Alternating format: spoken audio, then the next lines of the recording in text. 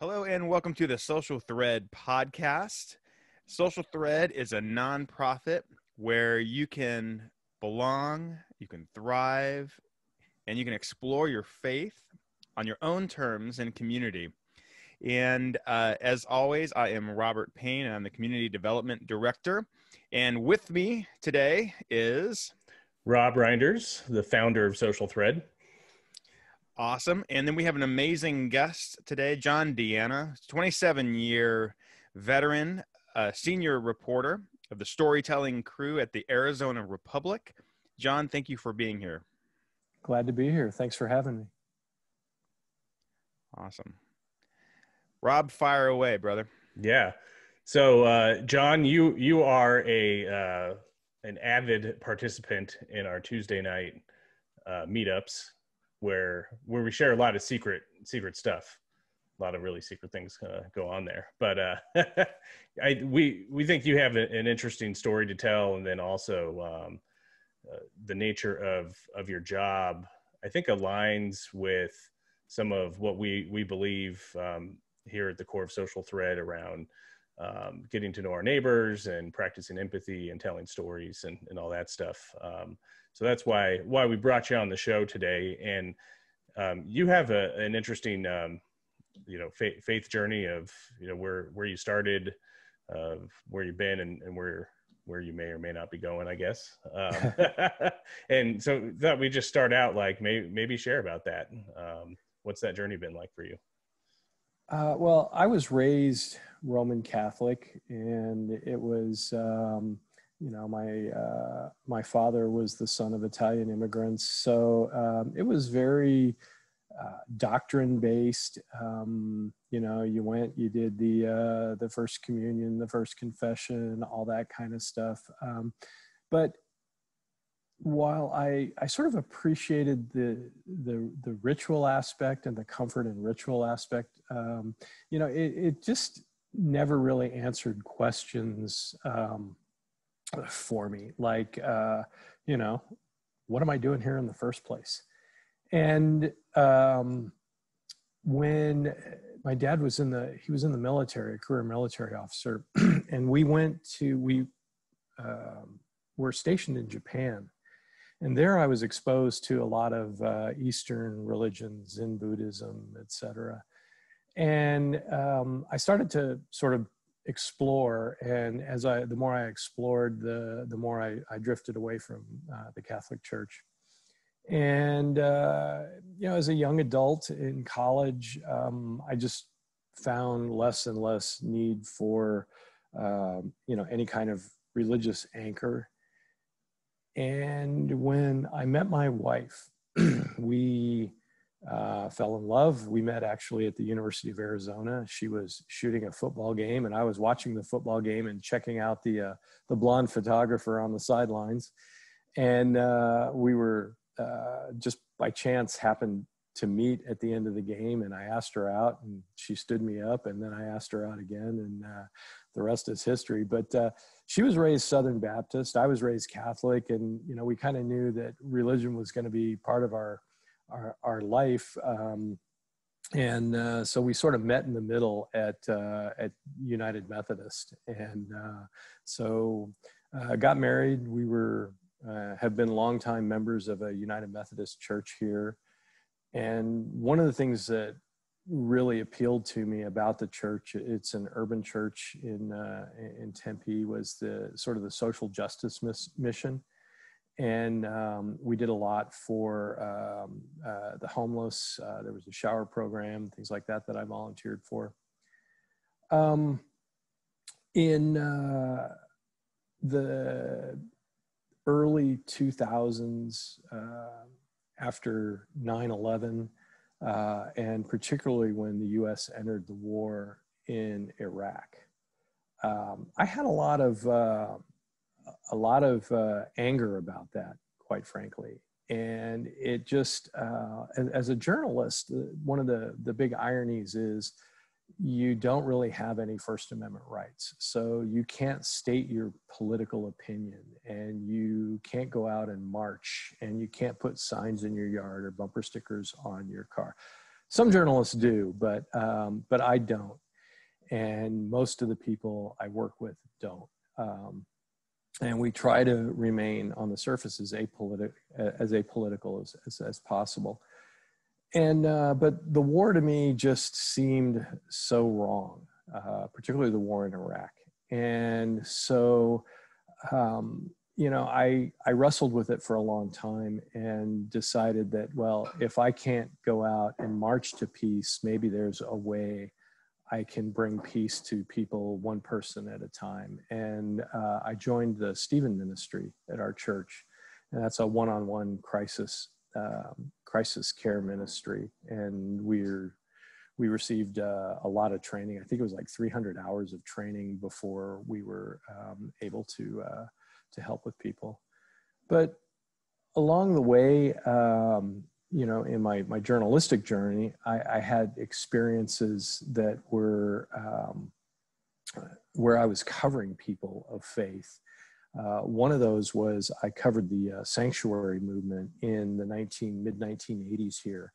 And that was after the Reagan administration had infiltrated churches trying to find people who were harboring illegal immigrants.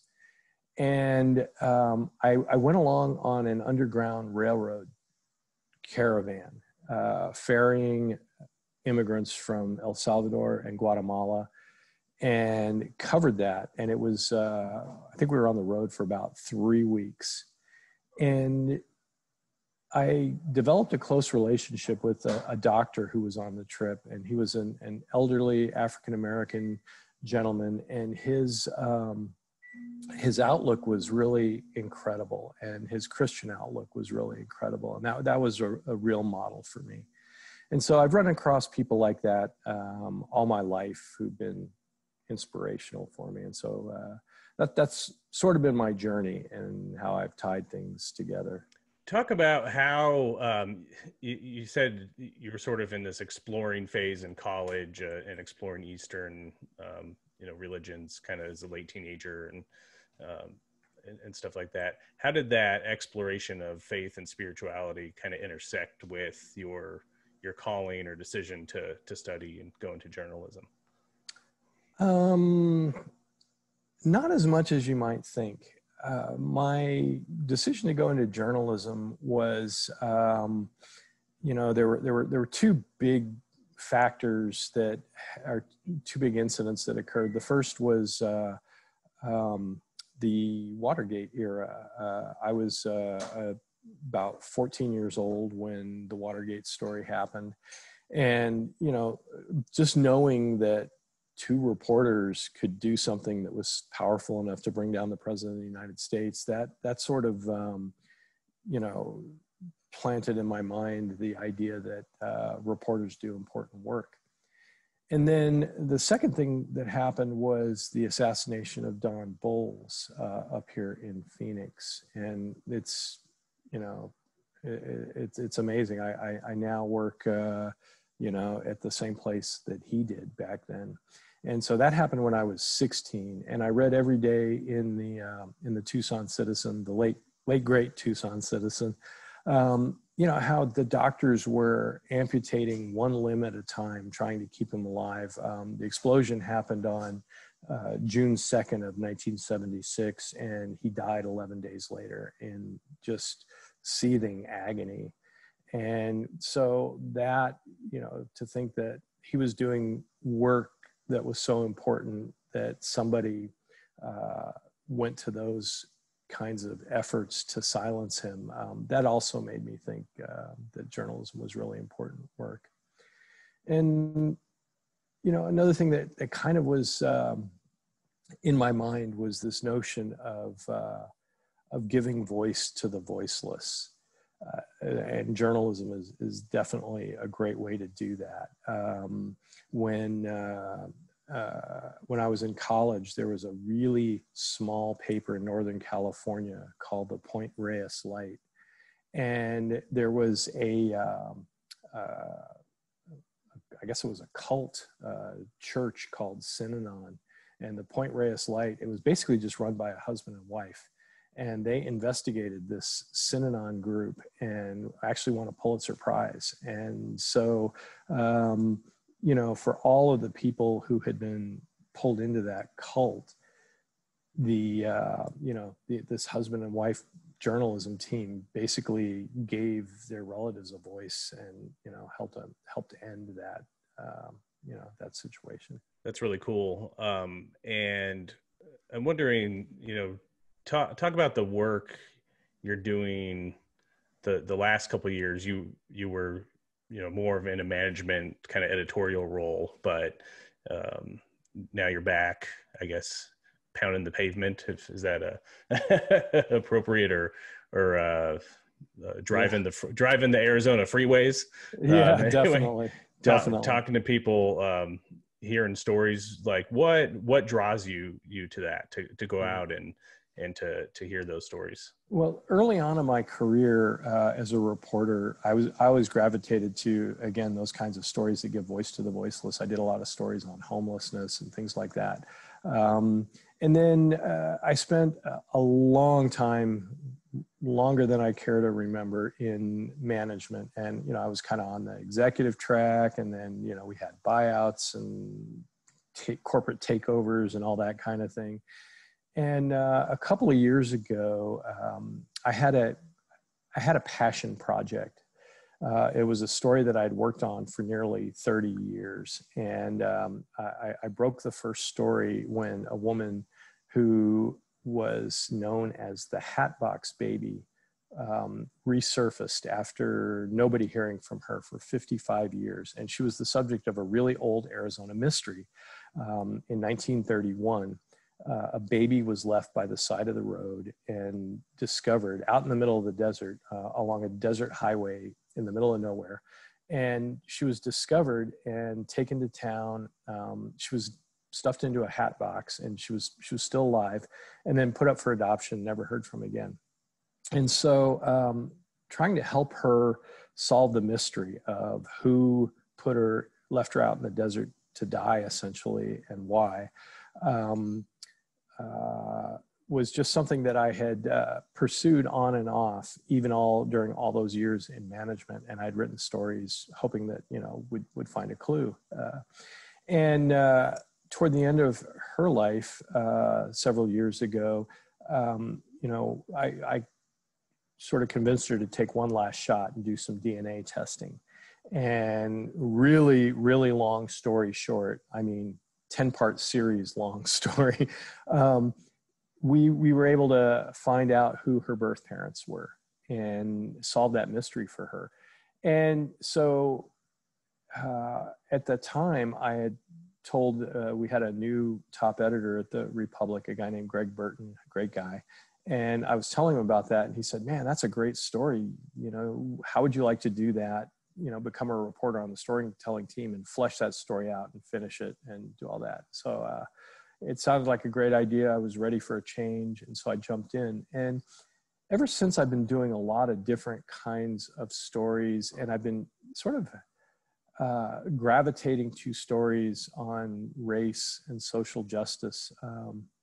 One of the, you know, one of the first stories I did out of the gate was on an old cemetery in South Phoenix. And it had completely, over the last 50 years or so, it's completely fallen into ruin. It's not even identifiable as a cemetery, but there's still over 300 souls buried there. And there's no dignity or whatsoever for them. And these souls were not important people in the sense that, you know, they were civic leaders or anything, but they were the people, mostly Mexican immigrants or Mexican nationals, who were very important in the building of Phoenix, because they were the ones who helped build it. And so I did a story about this, you know, sort of highlighting this sense of injustice. And there's a young man who sort of envisions himself as or considers himself to be the caretaker of this place, and he chases vandals off. And when illegal dumpers try to dump stuff there, he you know, calls the police on them. And so, he was just kind of like, giving a voice to the dead and a voice to the voiceless. And so that really appealed to me. I also wind up doing a lot of stories on race. There was a young man in Phoenix who saw a photograph in a restaurant, and it appeared to him to be men in blackface. And he raised a question about it. He's African American. He raised a question about it with the management, and it just was not a very satisfactory exchange. He felt that he was dismissed. He later wrote an op-ed about it for the Arizona Republic, and the backlash he got was horrendous. He got over 800 mostly vile, racist emails. Some of which were actually threatening. And so I did a story about that, and, sort of helped kind of put this whole thing into context. And, it was a story that I felt was important to do. And there were other people at the paper on whose beats that story really was. But nobody was really willing to take it on. And, because I guess it has so many layers of complexity to it. And that's another thing that attracts me to that kind of story. And then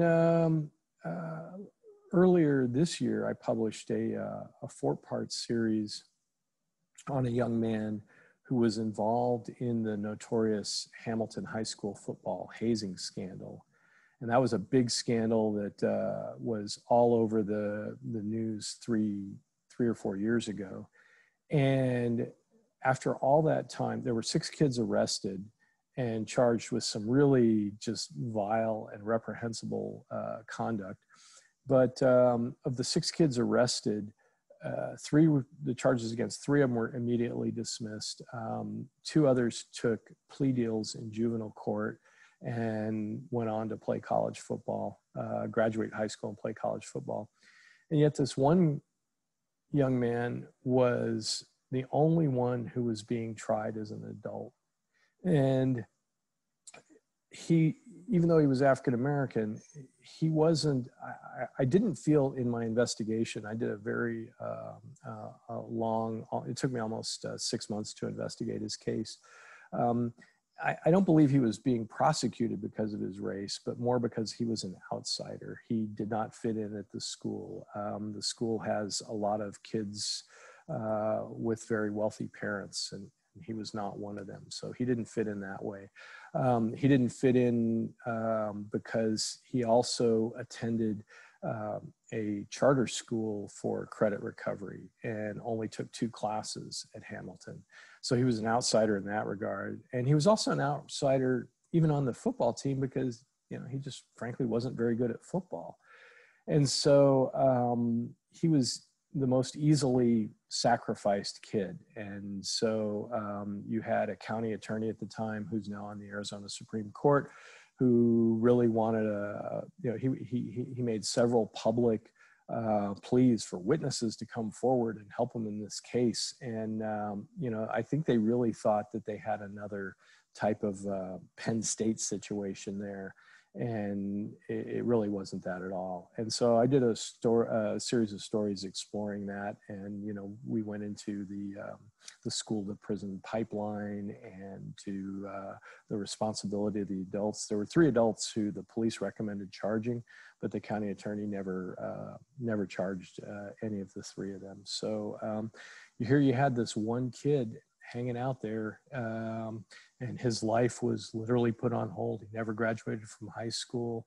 All the other kids who were involved went on to live their lives, and this one young man was stuck. And after our series ran, he was able to negotiate a much more favorable plea deal. So I was really proud of that. So when you don't pick easy things to report on, and it sounds like there's probably a lot of people who aren't happy when you're investigating these stories, coming around asking questions. But you have to get the story. You have to hear from these different perspectives, talk to people who may not want to be talked to, and talk to people you may not want to talk to. Yeah, How do definitely. how do you approach those relationships, asking those questions, and listening, and then crafting all of those narratives into a story? And what can maybe we learn in our day-to-day lives from that, and the conversations and the relationships we have with other people? Well, I guess the first thing is, you know, if you want to give voice to the voiceless, sometimes you have to listen to voices you don't really want to listen to. And so I've been working on a story lately about a series of racist incidents up in the town of Prescott. And the, you know, it's very, the racism is very out in the open up there. And so the other day I was driving by, I'm driving down the street, and I see an apartment building sort of set back off of a road. And from the balcony of this apartment, I see a Blue Lives Matter flag, an American flag, and then a Confederate flag next to it. Well, maybe I'll just go talk to the guy. And so I had been dealing with people. There was a rally on the town square there after the Black Lives Matter protests started. And there were, you know, several hundred people out there chanting Black Lives Matter. Almost all of them were white. And, you know, kind of an American moment protest, and singing This Little Light of Mine. And then completely surrounding them on Whiskey Row in Prescott were people wearing black T-shirts and blue jeans, armed with, you know, assault style weapons and sidearms. And I've got a picture of one that was even holding an axe handle. So you got this very sort of threatening group around them. And so in knocking on this guy's door with the Confederate flag, I didn't know if I was going to be confronted by somebody with an AK, somebody who was hostile to the media. You know, so I was kind of prepared for anything. And my heart was in my throat a little bit. And this guy opened the door, and not at all what I expected. He was an older guy, and he just seemed kind of beaten down by life. You know, he's been hit hard, but he's a blue collar worker, has been hit hard by COVID. I mean, his work has dried up because of COVID. He's struggling economically.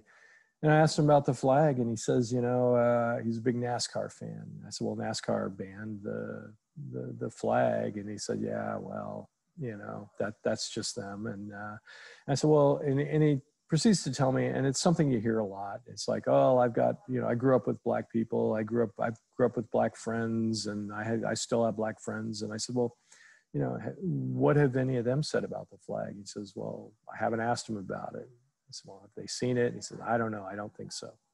I said, well, what do you think they would say about it? I don't know, but if they want to have a Black Lives Matter flag on their balcony, that's fine with me. We have a First Amendment. So, you know, we had that conversation, and, you know, he was not a seething, virulent type of racist. I don't know what's truly in his heart. I just have to take him at his word, what he said. And then the next day I was talking to another activist on the phone up in Prescott, and he said, and I told him that I'd gone to that house and knocked on the door, and he said, that flag is gone. So after our conversation, the guy took the flag down. So I don't know if he talked to his black friends and asked them, you know, what they thought or whether it was just, you know, the thought of, and he gave me his name, and, you know, the thought of his name appearing in the paper, you know, with somebody having a flag like that. You know, so you meet people like that, and he's a guy who, you know, even though I disagree with his beliefs and assessment, you know, I feel he has a right to have his voice heard. There's other people whose beliefs are much more abhorrent. I've interviewed a bunch of members of some extreme, groups that the FBI lists as, domestic, as members of groups that promote domestic terror. And those people are a lot scarier. And, it's, you have to really worry about, do you amplify their voice? And in many cases, those voices run counter to everything we believe in as a country, or everything I believe in. And do you risk amplifying those voices and giving them credibility and legitimacy? And that's a tough question. And it's one we worry about all the time. But at some point you do need to explain it, and you do need to, and I've always come down on the side that if you give people the information, they can make an intelligent decision. And so, hopefully if I can put, their words into context, that people will be able to make an intelligent decision about it. Yeah. I really appreciate, what you're saying, John, and, how we can learn to listen to people who we don't agree with, which, for all of us I think is very, very difficult to not throw stones, but to sit and listen and give voice to the voiceless, even though we may not agree with it. Yeah, I think that's amazing. Yeah. Well, it's, the cool thing about this career is that every day is an adventure. Someday the adventure involves, having IT make sure your computer works, and you can spend hours going down that rabbit hole. And luckily, we have a great IT department that takes care of us. But other days, the adventure is you're driving by and you see something, and you stop and ask questions about it, and and it leads you to things that you never thought you'd learn. Going back to the Hatbox Baby, we had traced the birth parents to Iowa, so I went to Iowa to do some research and see what I could find. And one night I'm driving back to my hotel from an interview, and I drive past a street called High Street. And I remembered that in some of my research of the city directories where these parents had lived, that they had a house on High Street. So I thought, well, I'll just drive by the house. So I find the address where the house was, and it's like 8 o'clock at night. It's in December. It's snowy. I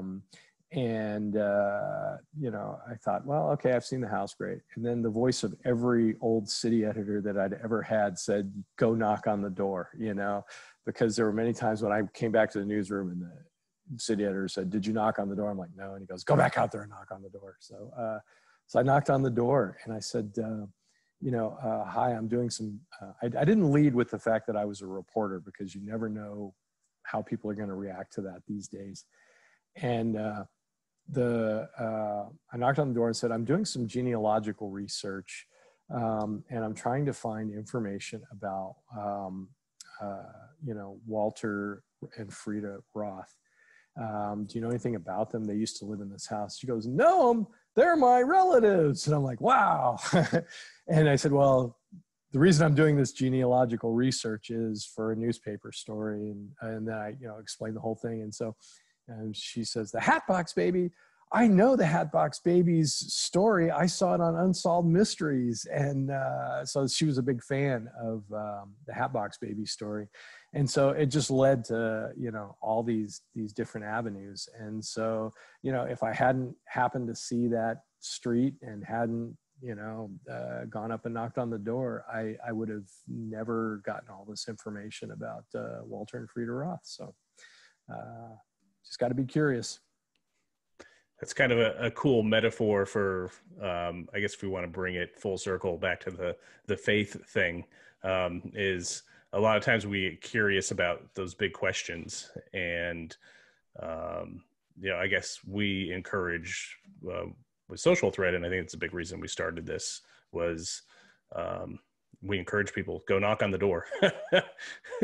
Yeah, Questions definitely. pop up, something's going on inside. And we may want to run away from it or not explore it, but we would advocate for knock on the door, go deeper, ask the questions, and we hope we're a place to do that. But also, there's a lot of folks out there like yourself. You love asking those questions. Definitely. And one of the things about Social Thread is kind of the same thing that I think makes for better journalism. And in Social Thread, we talk about things that, and we sort of turn them over and look at them from different angles and bring this variety of perspectives, to look at a particular subject or topic. And, as a journalist, that's important to do as well. You can go to a meeting and write a story about the meeting and, not have any, problems with it. And a lot of journalists are really comfortable going and doing coverage of events. But if you elevate that and make your coverage about ideas instead of events, then you have to look at things differently. You have to pick up the rock and turn it over and look at it. And maybe it's not a rock, maybe it's a fossil, or maybe it's a petrified piece of cow dung, who knows? But, it can be a lot of different things. And so, that's one of the things I love about Social Thread is we turn these things over and we look at them from all kinds of different angles, and there's no right or wrong answers. And that's another cool thing. So there's not any real judgment. And sometimes in journalism, when you're turning over those rocks, there's no right or wrong answers. But hopefully if you can weave a narrative together about them, then you can give people something to think about. Awesome. Well, John, thank you so much for being here and sharing your insights. If you're listening to this podcast and you are wondering, hey, how can I get involved in something like Social Thread? Well, you can go to the website, socialthread.org, and click Get Involved. And right away, you can get involved in exploring your faith on your own terms, learning the skills of having a conversation of and listening to people who may have different and opposing views than you do, and really being able to do that in community. And that is the essence of Social Thread. And if you want to get involved in another way, you can, of course, make a donation. We're a nonprofit, so you can go to socialthread.org/support and get involved that way. Well, hey, thank you guys so much. John, again, thank you. It's been amazing talking to you. Oh, thanks very much. Enjoyed it very much. Yeah, thank you, John. Thanks, Robert. All right. We'll see you next time.